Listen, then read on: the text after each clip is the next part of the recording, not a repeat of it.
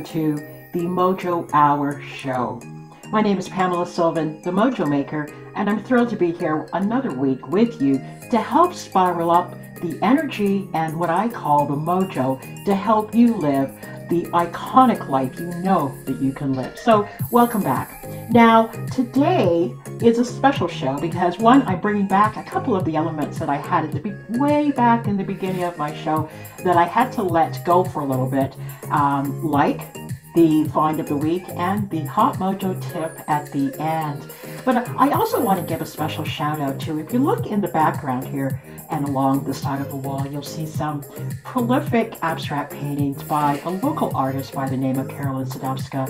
And Carolyn has blessed me with the use of her work to sort of raise the vibration of my show week to week. So next time you come, I'll have a new set of artwork to show. So you'll be able to find Carolyn when I post my episodes. I'll have a link to Carolyn's beautiful website. All right, so let's get on with today's show because you know, ladies, how quickly the time goes on these Saturdays. Today's show is how to raise the quality of your life, and this is something that I work with quite closely with my clients because it's about an energy, it's about a feel for who you are and how you represent yourself in the world, whether you're an entrepreneur or you are a stay-at-home mom or you are a career person working corporately or in the service industry or wherever you happen to find yourself. Because here's the thing, wherever you are, there you are. You don't just happen to be, well, I'm no longer on the job so I can do and be who I want to be at that time. And I'll explain this a little bit more as we go. But first, let's get on with the find of the week. Now, ladies, we are in that time of the year where the sun, especially in this western part of the world, on this half of the hemisphere, the sun is at its zenith right now. So I shouldn't be dating this, I think, but I'm trying to make a point. We love to be outside at this time of the year. No matter where you are on the planet, outside is a big thing.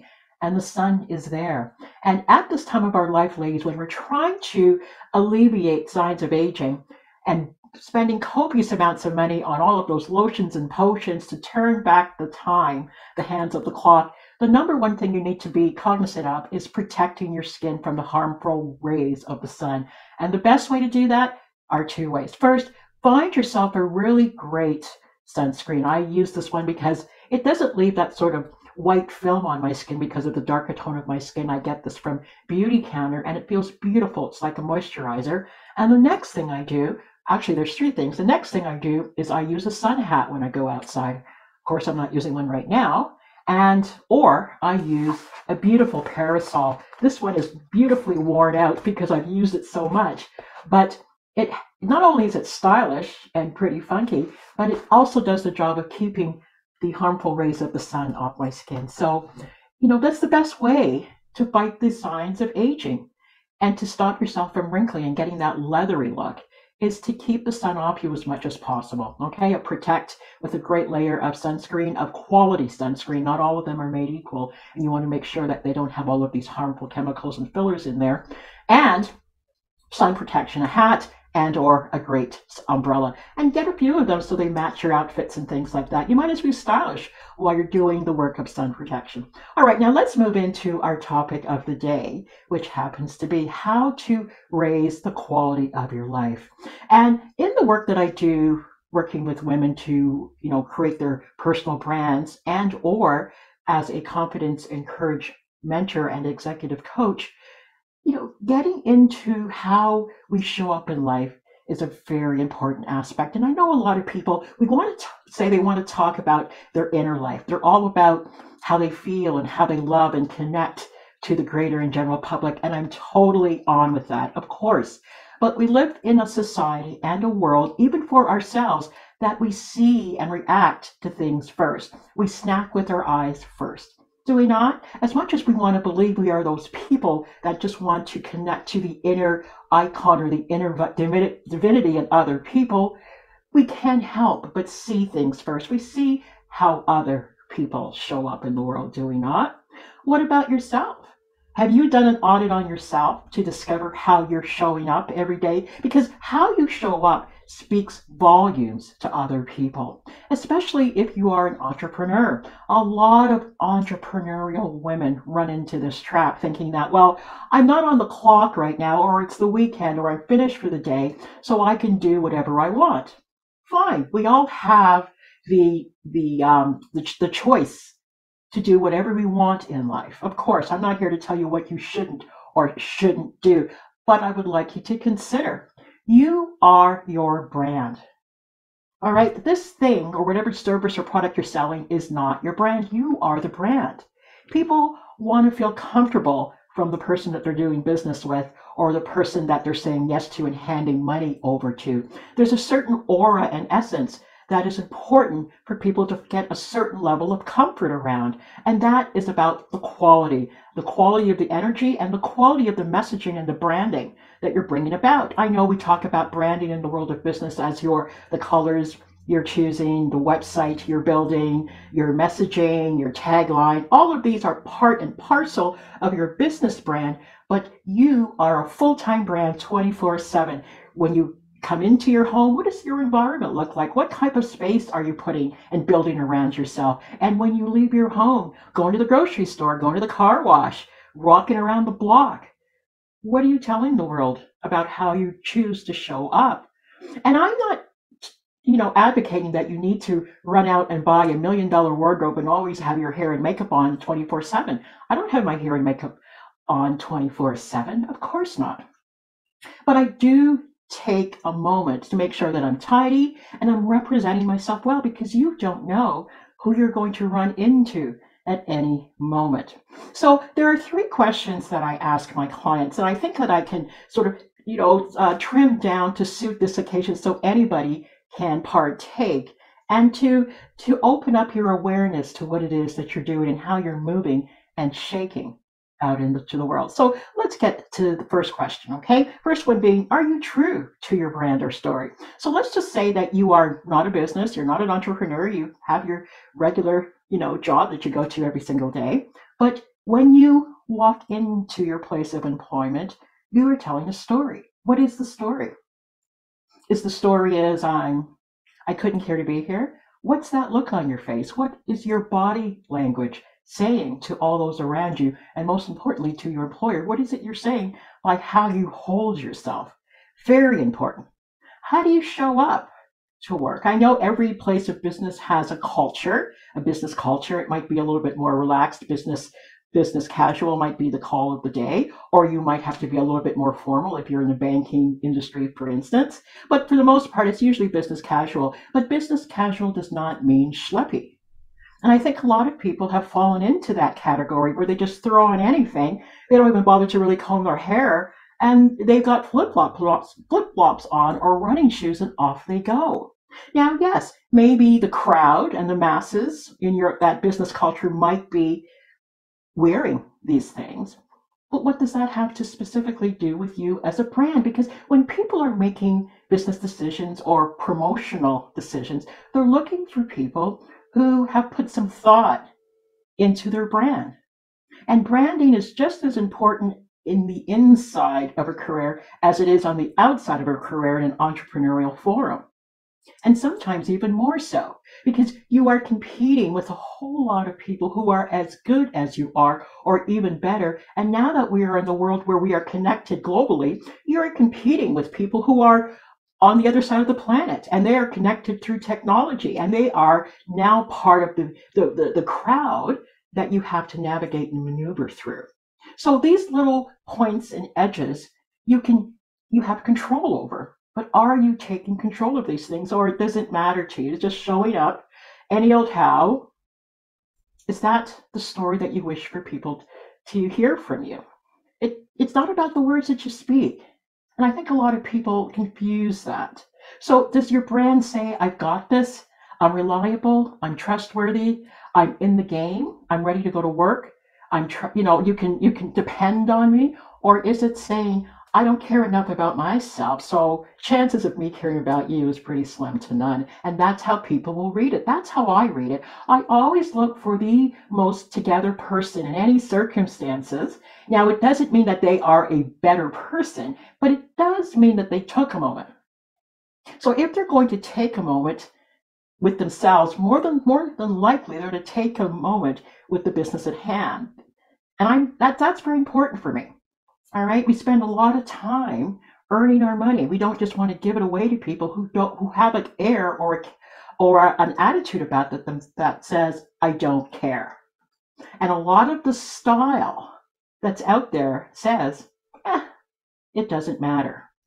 And I know we live in a time that's very difficult for a lot of people. There's a lot of high anxiety and depression, and I totally understand that this is a lot of the energy that we're dealing with. But one of the ways to help alleviate that is get up and take care of what you can take care of. And this environment called you is something that's under your soul control. So why not take care of it? We can't do anything about anybody else, even those closest to us.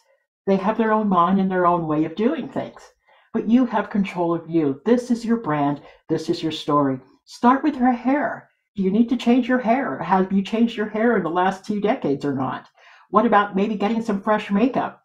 If that's a problem due to budget, how about maybe straightening out your wardrobe and taking out things that are shoddy and worn out? And you can revive yourself just with a few fresh pieces.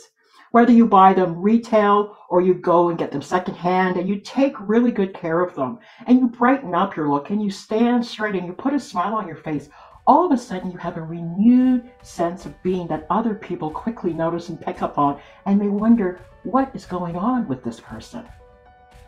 All right, if you really want to be seen, take care of your brand, which is your personal brand, your personal story, your personal energy. You want to raise your energy? Start moving, eat better, drink water, supplement.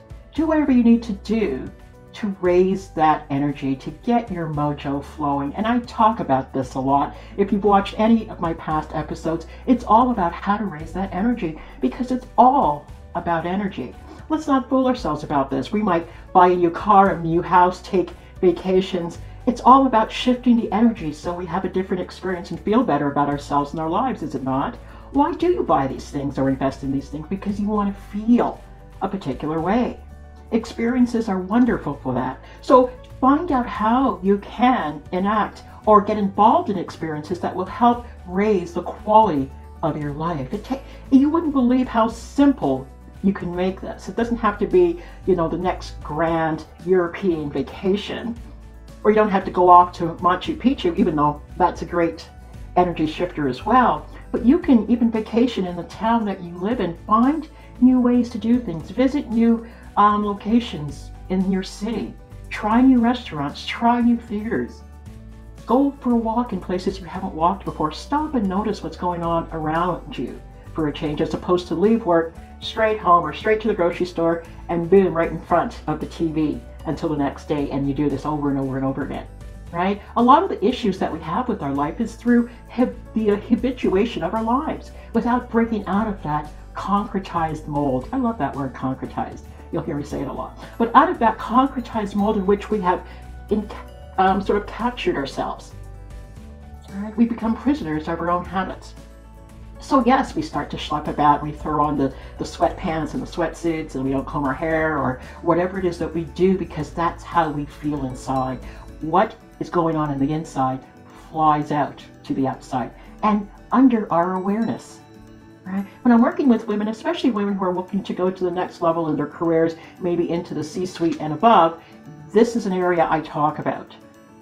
All right? This is a huge component of the confidence building piece. Let's work on your personal brand. What is it? Maybe we need to really work on your style. Maybe we need to get you into some more quality clothing, quality shoes, quality accessories, get a fresh quality haircut.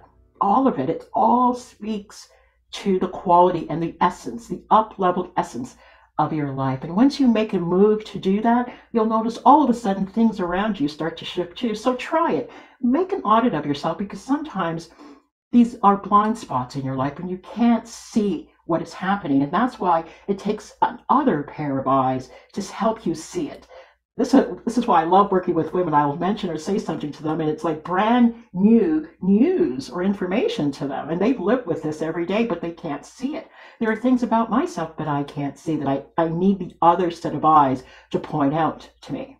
And it's not about trying to avoid criticism. I want someone to tell me when I need to straighten some things out, and it will shift my energy. Okay, so take it on of your external set of circumstances, the environment in which you call home, all right, all of this that you're living in, and this is another place in which you live and breathe and have your being, your body, and the things and the quality of the items in which you place on this sacred being. Okay, so make sure you do that. And now, I also ask my clients, how are you properly aligning to your message? One of the things that I help my clients with is to create a personal branding Bible. What that means is that we not only take care of the usual things like colors and bios and all of it, but the message that they speak when someone meets them for the first time, right? People trip over this. When people ask, well, what is it that you do? They go on and on and on ad nauseum about trying to explain it to the other person, which all that means is that you don't know what your message is. And it's quite harmful to your brand because people want to know succinctly who you are and what you're about. Right? They don't want the story just yet. They will ask for the story if your message is catchy enough and maybe even quirky enough and different enough that they want to engage in a further conversation with you. So this, again, this is not just for entrepreneurs. This is for you as well. Even if you are just working 9 to 5 or whatever your hours happen to be. So if I meet you for the first time and I say, so, tell me a little bit about yourself. What are you going to say? Most people give me the label. I'm a lawyer. I'm a doctor. I'm an accountant. Well, that tells me how you earn money, which is not really what I asked you. But you see, this is how we've been prepared in the world. We have to give people our job title first, all right? Because that seems to set up a whole litany of information, right? But that's not really what I want to know. What I would like to know is, who are you? Because even if you were no longer in those labeled positions, who would you be in the world?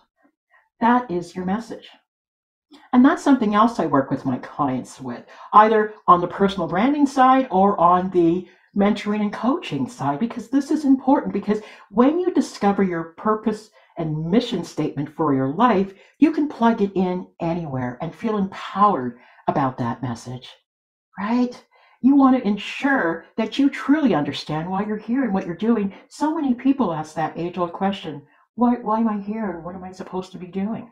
You might be showing up everywhere, working religiously, but it really and truly doesn't meet the need of your mission and your vision and your values.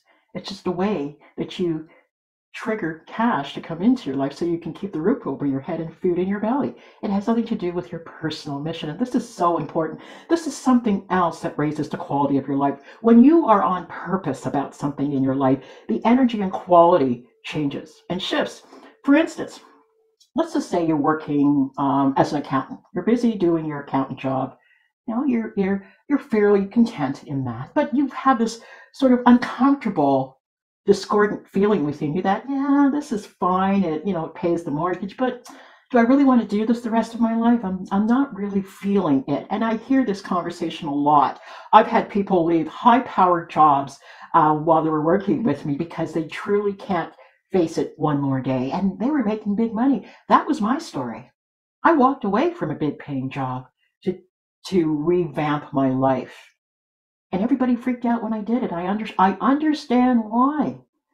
We need that sense of safety and security around us. Where are we going to sleep? What are we going to eat? I get it. But what was even more important to me and those women that shifted their life out of those high-paying jobs, what was even more important to them about the quality of their life was the happiness and joy factor, and whether or not they wanted to get up one more day and step outside one more day to do that thing one more day. And I came to a point in my life where I said, I can't do it one more day. And that's how I managed to shift my life. Now, I don't advocate it for everybody because not everyone's going to be able to handle that, but it was how I had to go.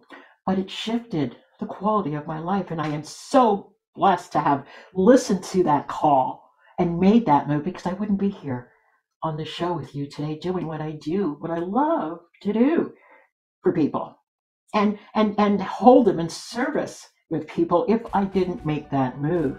So the quality of my life is about the energy of my life. There's no complaining about this or complaining about that. I used to be the biggest complainer because I gave my energy away to another source. Yeah, I paid a couple of bills, right?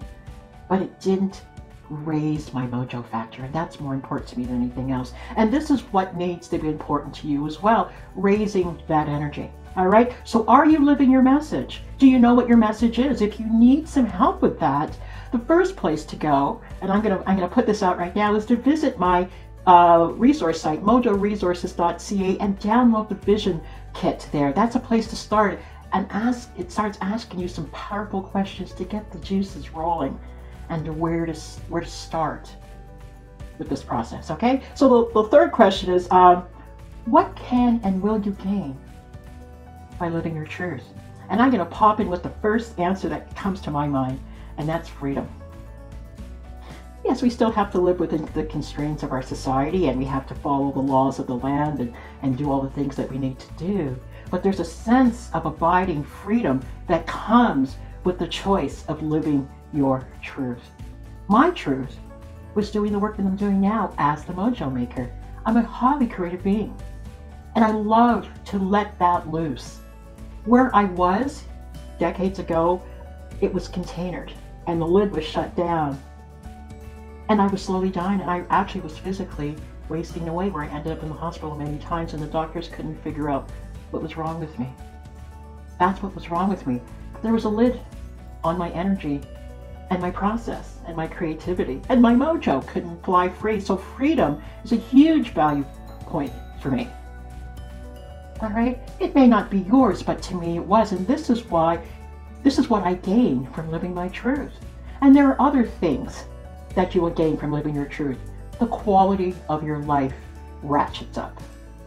All right, your vibe raises, and it starts to attract into your life what it is that you need. There are things that you need that you don't even know you need, but once your energy shifts, things start happening. We call it coincidence, we call it all kinds of things, even miracles if you want. And I don't want to go all sort of strange on you here. We call that strange when we start putting that kind of language. But your life starts to align to purpose.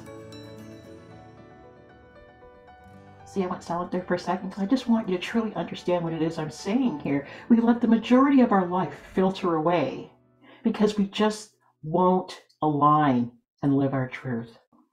And, you know, on social media, we talk about authenticity. It's so ubiquitous now, as if everybody even understands what that actually means.